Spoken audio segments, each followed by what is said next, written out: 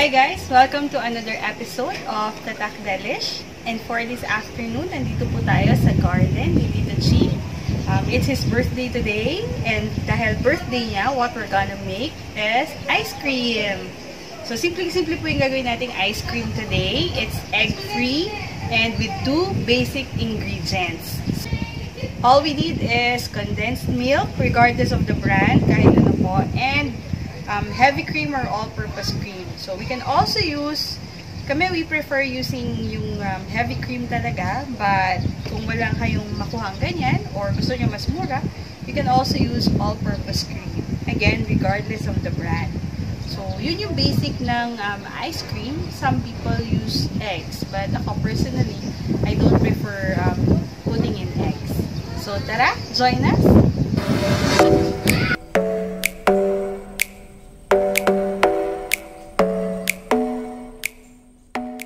So, ang gagawin natin ngayon is Oreo ice cream. Cookies and cream para patok sa mga bata.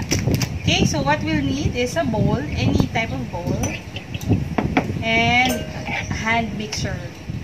Kung walang hand mixer, okay lang naman. Pwede yan by hand, wire whisk. Mas matagal lang.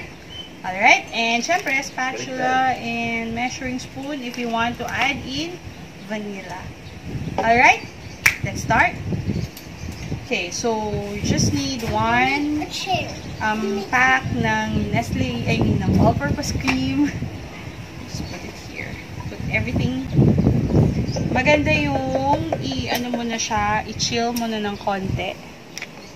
And then just half of this condensed milk, just half. So actually depends sa preferred level ng sweetness mo. Kung gusto mo mas matamis, you put in everything. But for us, what works best is yung half. 1:2. Okay?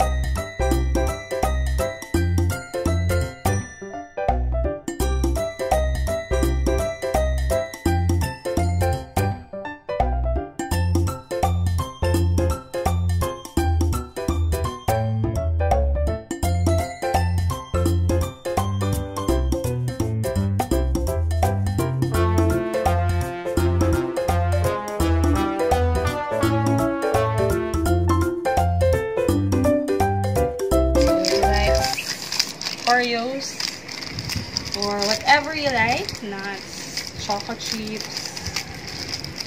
So there, ganyan lang yan.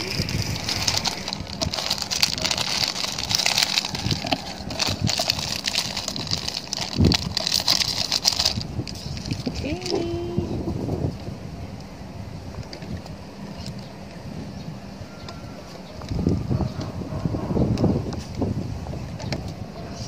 Okay, and then you just mix it all in. And kung gusto nyo mas durog, pwede. Okay, tapos we'll just transfer this to a airtight container.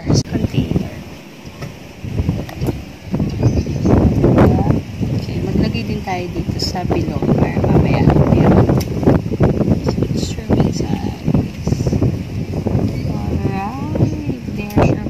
Ice cream, guys. Later, balikan natin pag frozen na. I want to the cake.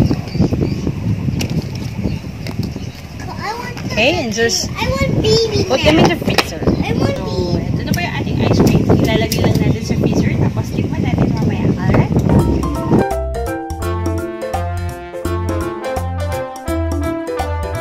Okay, guys. For ice cream number 2, we're going to make naman strawberry ice cream. Okay? So, ganun pa rin, basic ingredient. Yung tira natin kaninang condensed milk, yung kalahati. And now, this time, heavy cream. So, we're using Arla and strawberries. So, guys, you can use fresh berries if may makita kayo. But for this purpose, since wala tayong nabili, we're going to use frozen berries. And, para mas madali, we're going to use a food processor. So, again, kung wala kayong food processor, okay lang din. Mix by hand or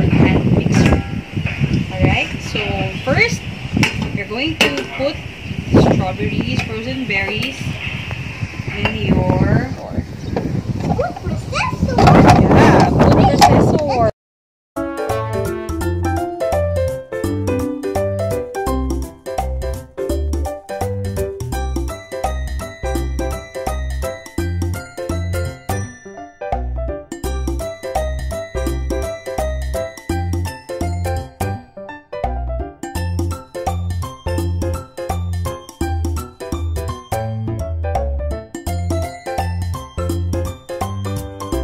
Gumawa ng shake.